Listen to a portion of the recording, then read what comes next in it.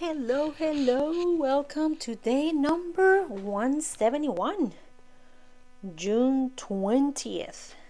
I hope you had a wonderful Father's Day.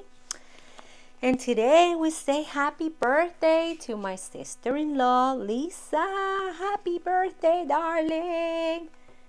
God definitely blessed me with a sister-in-law that is just a sister. The in-law can be erased because she is my sis. So happy birthday, darling. Love you. And today we're going to be reading from 1 Kings 22, 1 through 53. For 3 years there was no war between Aram and Israel. Then during the third year, King Jehoshaphat of Judah went to visit King Ahab of Israel. During the visit, the king of Israel said to his officials, "Do you realize that the town of Ramoth Gilead belongs to us? And yet we've done nothing to recapture it from the king of Aram." Then he turned to Jehoshaphat and asked, "Will you join me in battle to recover Ramoth Gilead?" Jehoshaphat replied to the king of Israel, "Why, of course.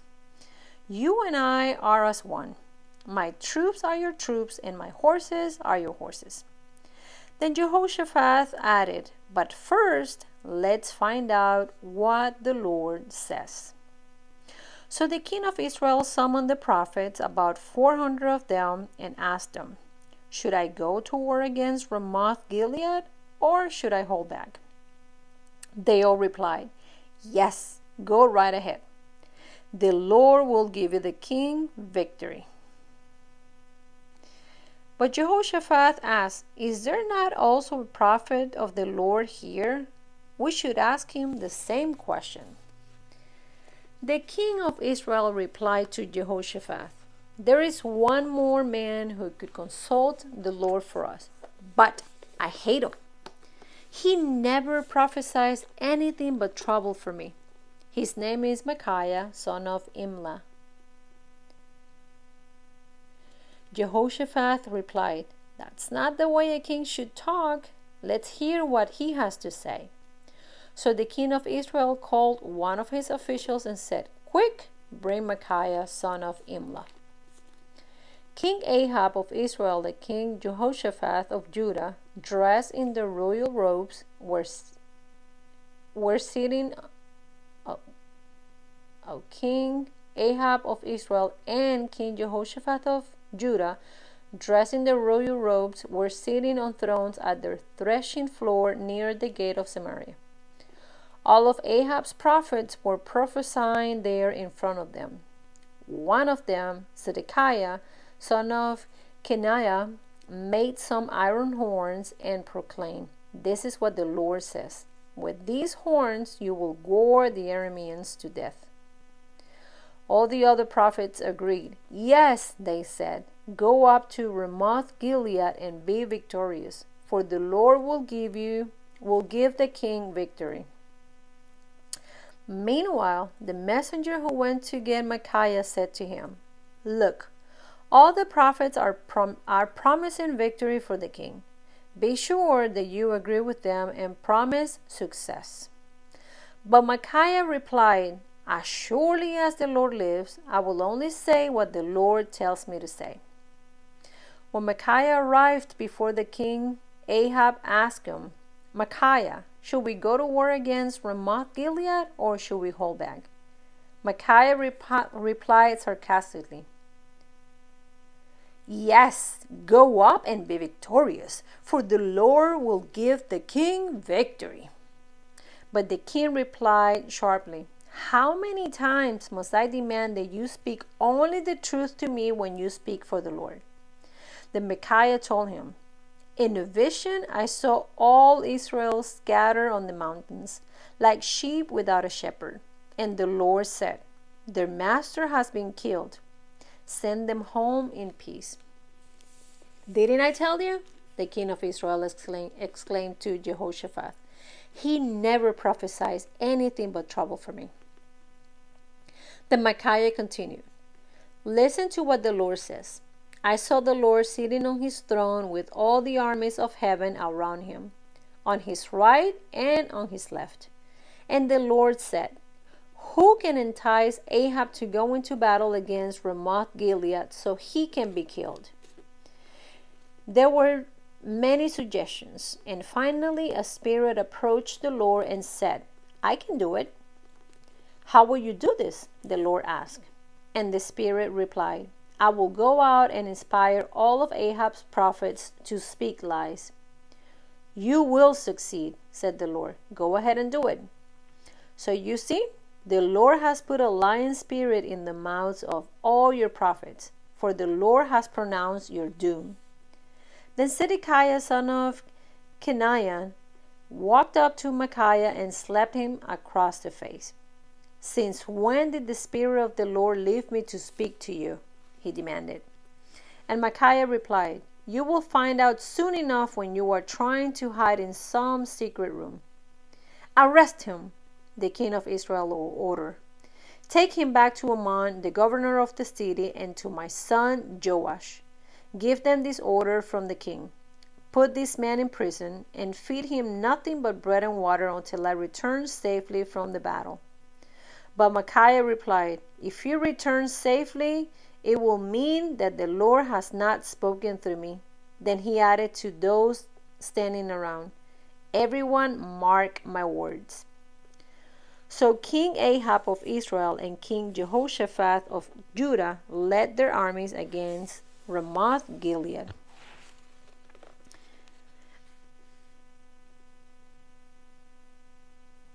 The king of Israel said to Jehoshaphat, "As we go into battle, I will disguise myself so no one will recognize me, but you wear your royal robes." So the king of Israel disguised himself, and they went into battle.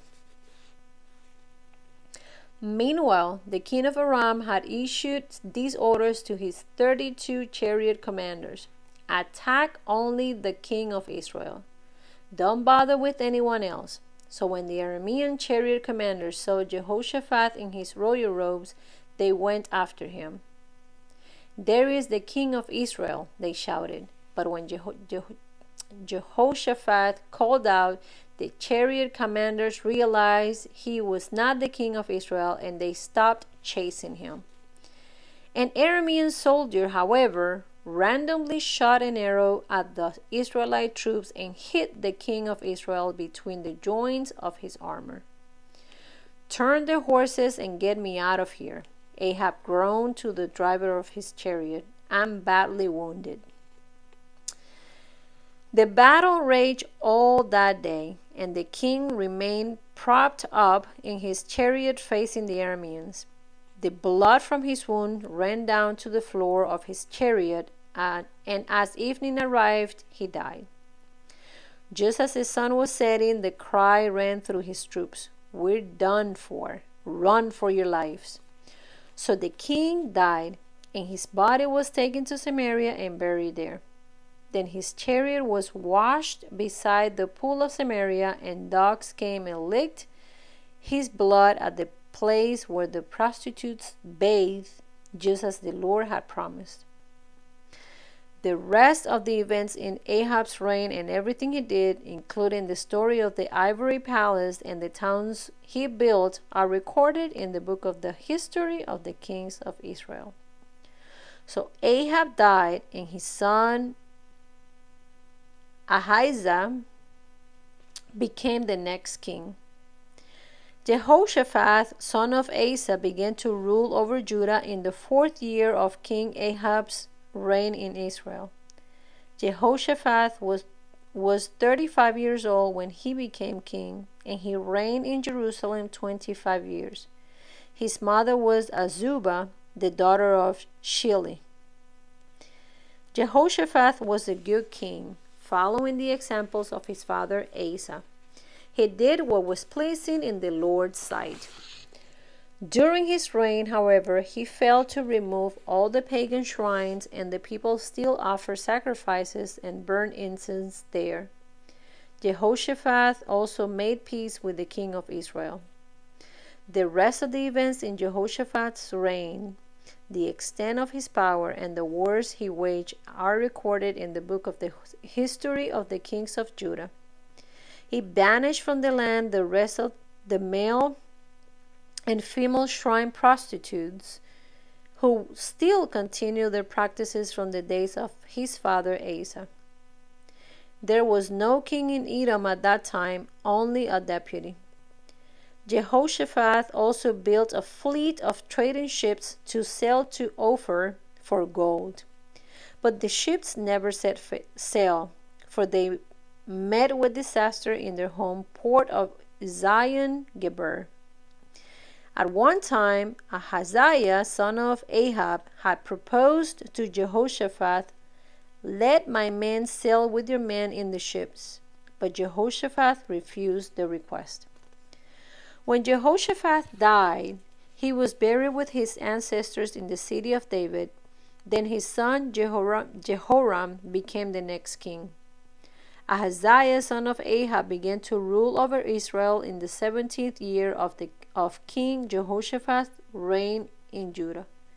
He reigned in Samaria for 2 years, but he did what was evil in the Lord's sight, following the example of his father and mother and the example of Jeroboam, son of Nebat, who had led Israel to sin. He served Baal and worshipped him, provoking the anger of the Lord, the God of Israel, just as his father had done.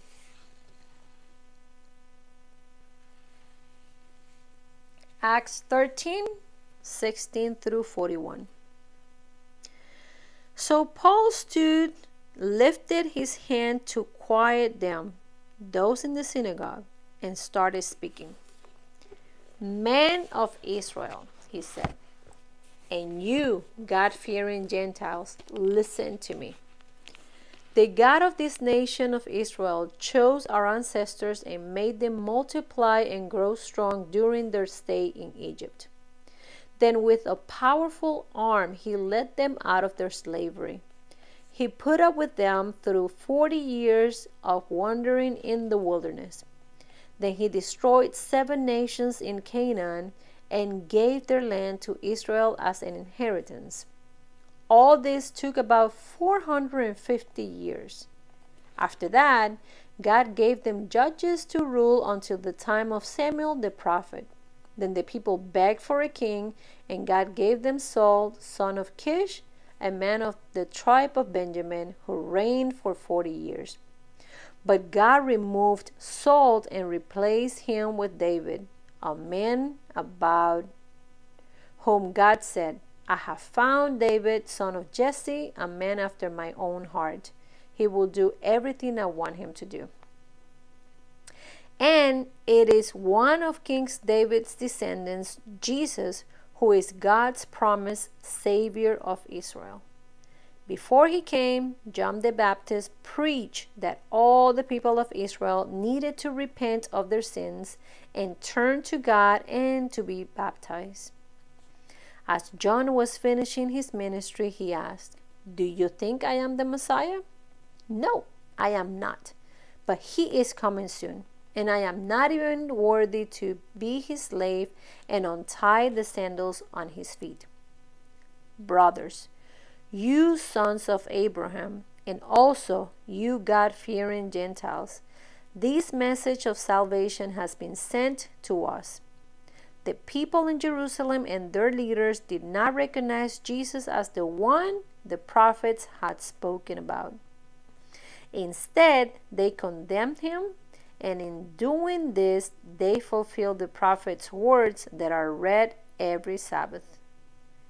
They found no legal reason to execute him, but they asked Pilate to have him killed anyway. When they had done all that the prophecies said about him, they took him down from the cross and placed him in a tomb. But God raised him from the dead, and over a period of many days he appeared to those who had gone with him from Galilee to Jerusalem. They are now his witnesses to the people of Israel. And now we are here to bring you this good news.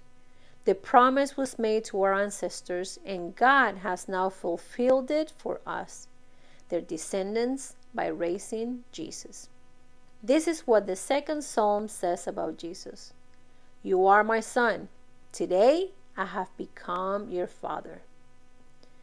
For God had promised to raise him from the dead, not leaving him to rot in the grave. He said, I will give you the sacred blessings I promised to David.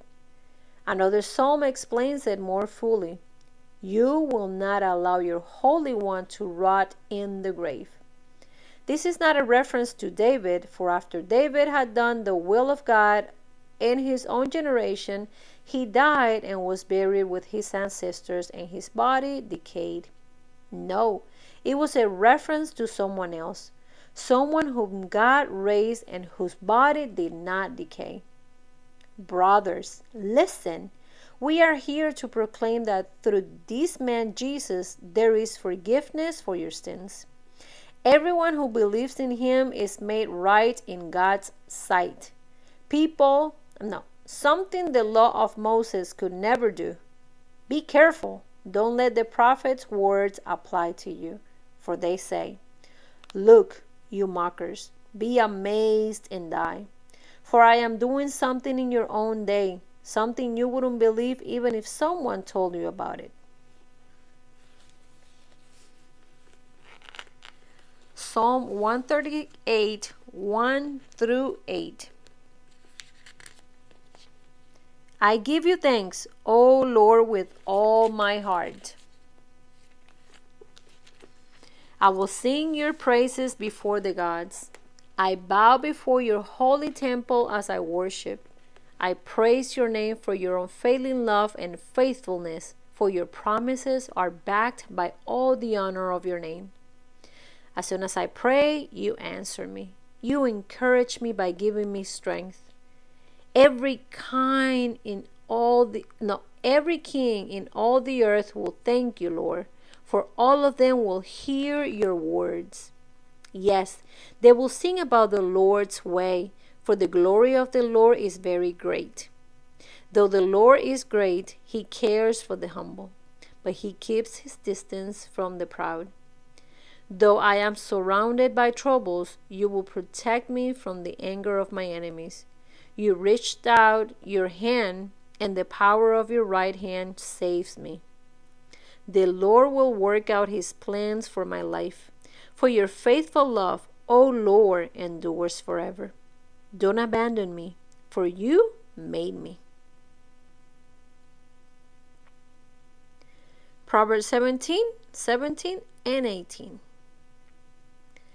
A friend is always loyal, and a brother is born to help in time of need. It's poor judgment to guarantee another person's debt or put up security for a friend. Amen. Jesus, thank you for your word. I will see you guys tomorrow. Have an amazing day. God bless you.